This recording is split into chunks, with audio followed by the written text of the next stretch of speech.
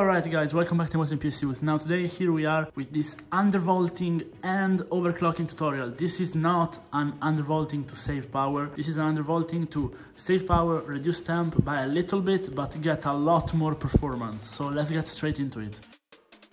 First thing you want to do is go here on MSI Afterburner. You will need MSI Afterburner and Heaven Benchmark running in the background. I have other undervolting videos if you want to see more about this, but basically you want to go here and hit minus 250. Okay, at this point you hit Control F on the keyboard, open up the curve, and now you want to grab the 1025 millivolt point, okay, on the x-axis, and bring it up to 2000 points, exactly 2000, okay? At this point, go here, hit apply.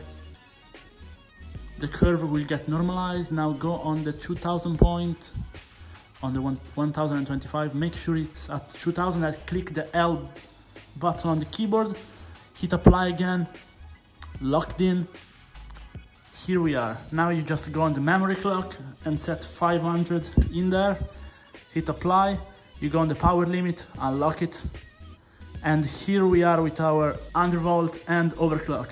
Quick and easy. This is if you want to get the most possible power to the better point when it comes to power and efficiency, but to get the absolute most performance.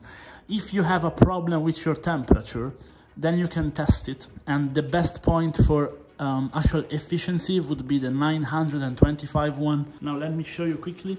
You just go minus 250, you go on the 925 points, and you can bring it up to like 1800.